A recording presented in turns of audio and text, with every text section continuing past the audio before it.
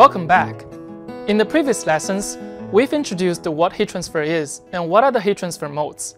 We've also compared the heat transfer equation with the structural equation of motion. Just like how we solve structural problems, simulation is crucial in heat transfer problems too.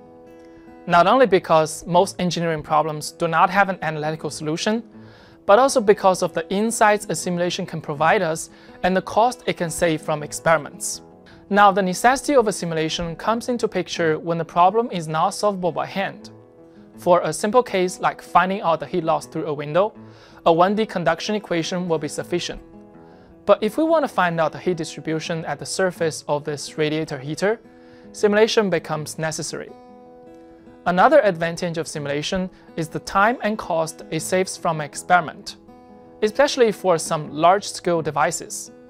Purchasing or building up the equipment, setting up a test, and conducting hundreds of iterations is not feasible in many engineering cases.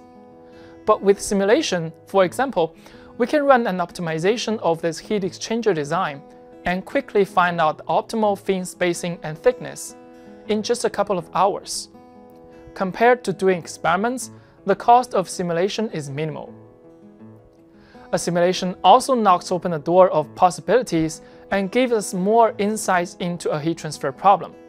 With the heat transfer knowledge, we can do a hand calculation and easily estimate the fuse-like temperature on a windy day.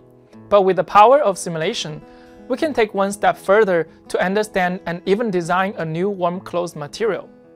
Or, for this oven simulation, it not only provides the temperature inside and outside the oven, but also tells us the time it takes to reach that temperature and even the temperature distribution inside the food. Simulation pushes development and improvement in related industries for heat transfer. It can answer simple questions such as, what's the path of heat flow, to more complex ones such as understanding the influence of changing the design. Now, with modern computer powers, the potentials of simulation are never seen before.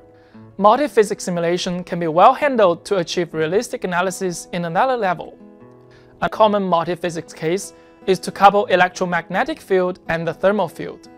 For example, when designing a circuit board, people use simulation to evaluate the distribution of heat caused by the electronic components and how it, in turn, affects the performance of the circuit board. Simulation is a powerful tool, but before we jump into the world of simulation, we must remember that an engineer is the one to make sure that this tool is used properly and under engineering judgment. First, we need to make sure the assumptions are reasonable. For example, in this conduction analysis of a composite wall, we need to consider the contact resistance between different layers, as simply assuming they are perfectly bonded might lead to inaccurate results. And secondly, an engineer needs to use results to validate the model is set up correctly. If a soldering iron takes only 0.5 seconds to reach the temperature of 300 degrees, which is not realistic, then something is probably wrong with the model setup. Finally, after making sure the assumptions are valid and the model is set up correctly, an engineer can leverage the simulation result to drive design decisions. For example, which fin shape to choose for this heat exchanger. To summarize, a simulation is important because it's necessary in many engineering cases. It can save cost from experiments, it provides insight into a problem, and is powerful with multi-physics capability. Although simulation is so powerful, it's just a tool and it's the engineer who needs to make judgment of the simulation result and drive correct engineering decisions.